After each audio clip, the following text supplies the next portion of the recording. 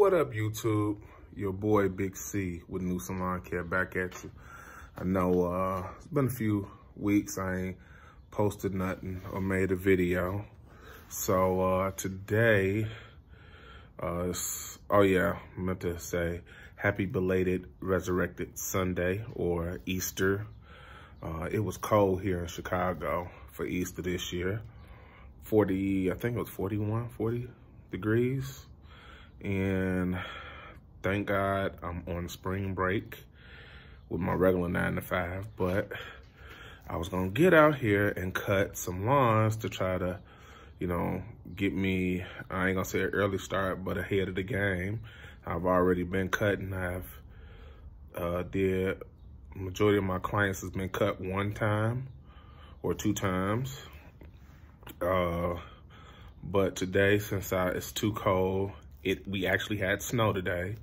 So in the Chicagoland area, in the south suburbs, and majority of the parts of Chicago, we had snow.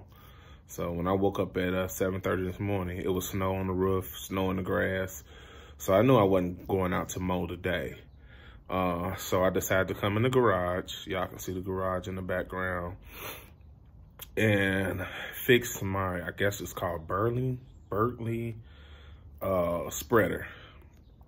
Now, I do have that Echo. I'm going to show you in a minute. I'm going to flip my camera around. I got the Echo spreader. What is it? I'm going to look at the RB60. So I got that last year. And it's not a bad spreader, but my original Berkeley, I like it better.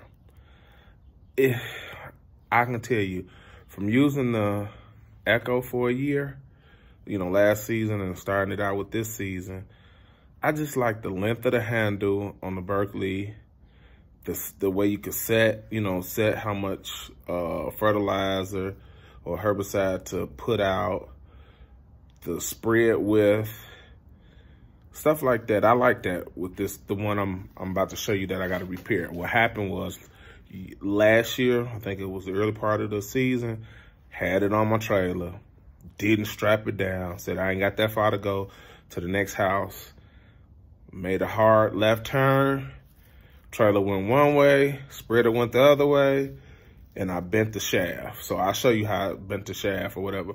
But this company, I will say, it sells, even though this spreader last year was only $150, which I know everything went up, even though it's between $150, $160, it's built Ford tough.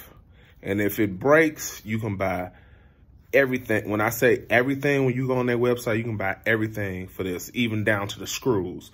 So that's another one thing I like about it, because Echo, I know y'all just getting into the game with spreaders, but y'all got to give us an opportunity to buy the parts. Like if we can look it right up. Now, I'm not for sure, I have to look it up. You can buy the replacement cable and the spring, to open up the hopper door and close it. When you spreading, it's got the way where you pull a handle, and when you pull a handle, it opens up, and then when you let it go, it closes. That's the part I'm gonna tell y'all I don't like about this Echo.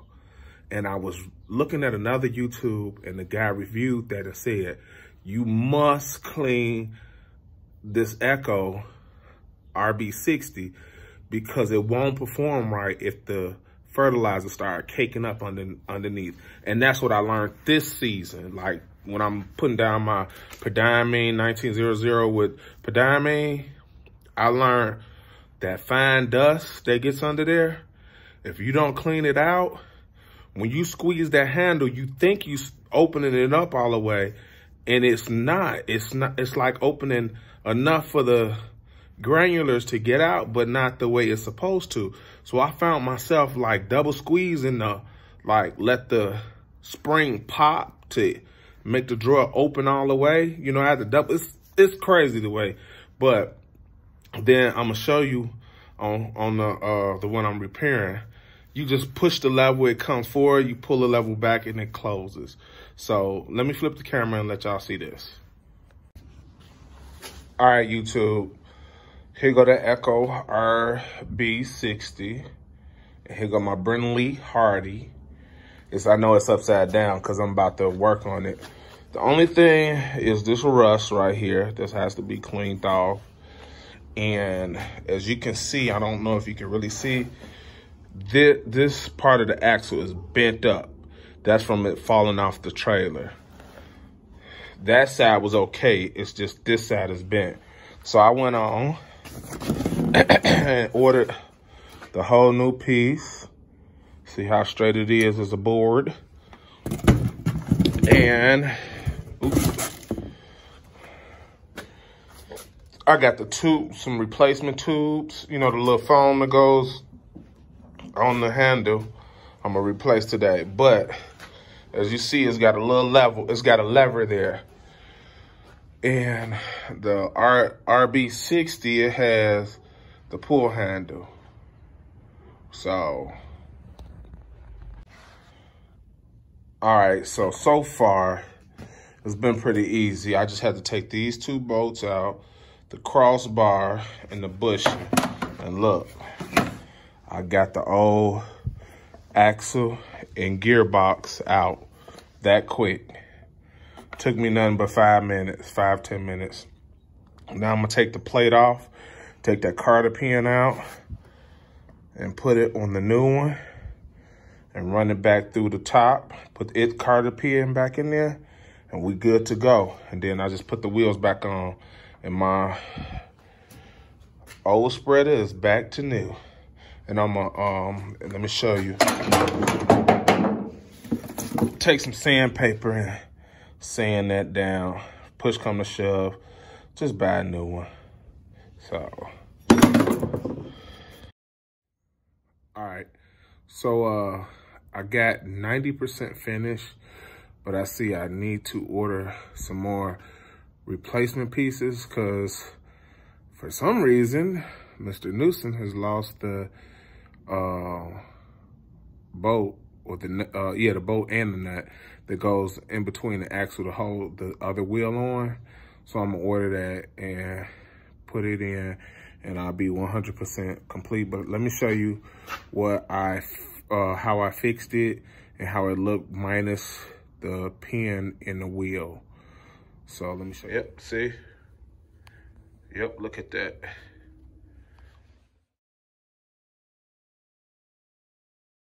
Yeah, so once I get that other piece, it'll be back together. And I am gonna be honest, it's going on the trailer and Echo coming off. Echo didn't do a bad job for the first time they with making a spreader, or you know, bringing this spreader out, but it's just the gate don't open if it's you know, messed up. So when it get a little warmer here in Chicago, I will take my power washer and wash it down. But yeah, like the gentleman said, and I'll put the link below in the description of the review I seen from the gentleman, where he said you must clean it every time you use it. This my spare, the Bradley, I haven't cleaned this thing in 3 years. I bought it brand spanking new from my #1 Russo, and it was like $149, $150, something like that. But I ain't cleaned it, and it worked like butter every year. No problems. Didn't have to recalibrate. Well, I did recalibrate, but I mean, I didn't have to adjust anything. It went out and spread it like it was supposed to. Never had no problems. And it's a 50-pound hopper, yes. But yeah, I like it because the handles is just longer than that. Echo made them handles a little bit too short. Seeming like I'm rubbing on the bottom of my belly, or, you know, mid-thigh when I'm pushing that thing. So, but yeah, I'm going to show you a picture of it, and I'm going to let y'all go. Got its war wounds, and it will replace the Echo RB60. It did its job, but I'm switching it out. All right, holla back.